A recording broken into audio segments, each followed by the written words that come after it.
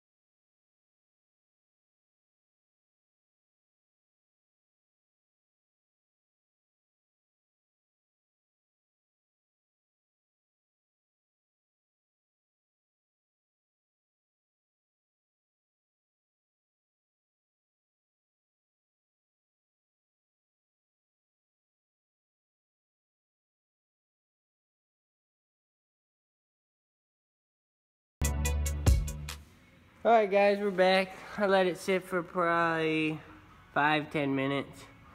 You can see it's already bubbling up. We're gonna try and wash it off, see how far we get. Use the parts washer. A little bit of mineral spirits should do the trick.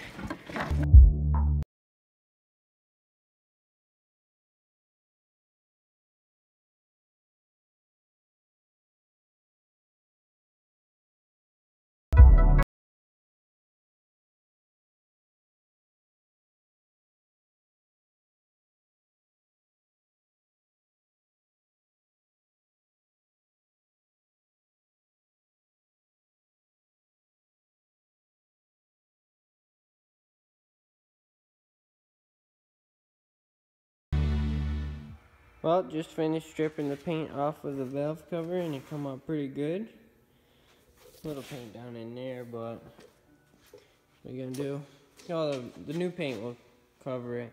Thinking about painting it or maybe polishing it. What do you guys think? Right now I just have to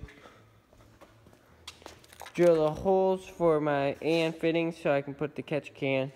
I'm going to be welding them, I think, right here and here.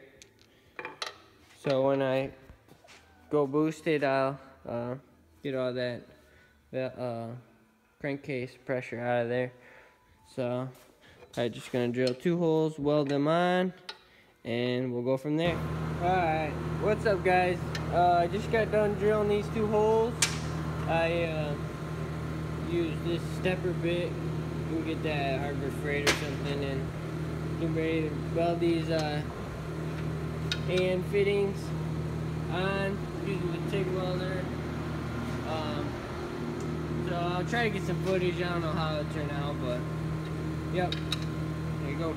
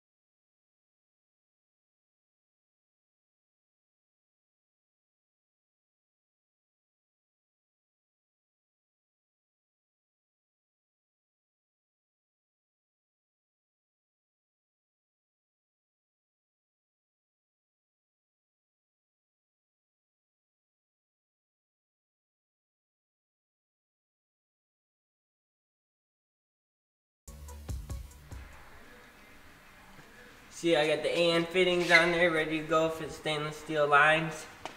I went ahead and put new spark plugs in, spark plug wires while I was at it. But the wrinkle finish is pretty good. And I got these hardware kit off of eBay. They're VMS. Probably put the link in the description. These are also off eBay, the AN fittings. Show you guys. So it's just a fitting, and then the hole I drilled and welded. Come out pretty good. I went ahead and painted the block, degreased it, painted it, and then I also added extended exhaust studs and a brand new OEM gasket, so I shouldn't have a problem. I know if people have had problems with the paper gaskets, so I went with the OEM one. And then I went ahead and got the trans mounted, painted the mounts, trans and clutches on there. And then I also, the motor didn't come with the VTEC solenoid, so I got that, bought that off eBay used, and then it came with all the plugs and got that on there. Also, the transmission didn't have a starter on it, so went ahead and got a starter. Right now I got the intake off. I know it's going to be a lot easier to install some of the hoses and motor mounts when I go to drop it into the hatch. And so I'm going to leave that off and probably clean it up. Like sensor here needs replaced, and then probably just clean a couple things up. And then we should be good to install it.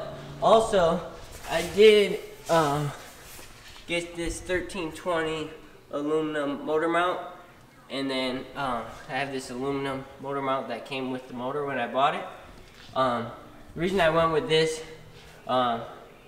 motor mount was because motor, when I bought it, it didn't have one. They're usually steel, and so I just went ahead and ordered that off eBay.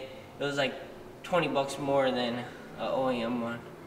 So, yep, here's a look at the motor right now. I did get some parts in, so there'll be some install videos on that stuff. So stay tuned. Alright, thanks for watching the update video on the B18 motor. Stay tuned for I'm going to be installing a timing belt and some other parts, so stay tuned for that, and like, comment, subscribe.